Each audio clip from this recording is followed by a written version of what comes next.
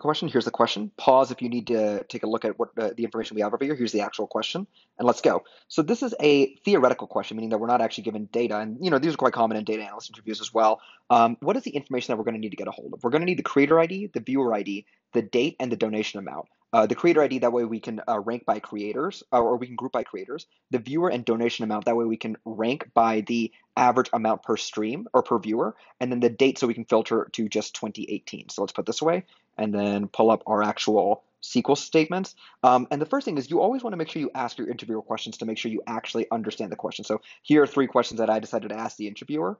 And in order to actually answer the question, we're going to select the creator ID because that's what we're grouping by. We're going to take the sum of the donation amount, divide that by the count of the viewer ID to get the average donation from the sessions info, where the date is between 2018 and 2019, so basically it's just 2018.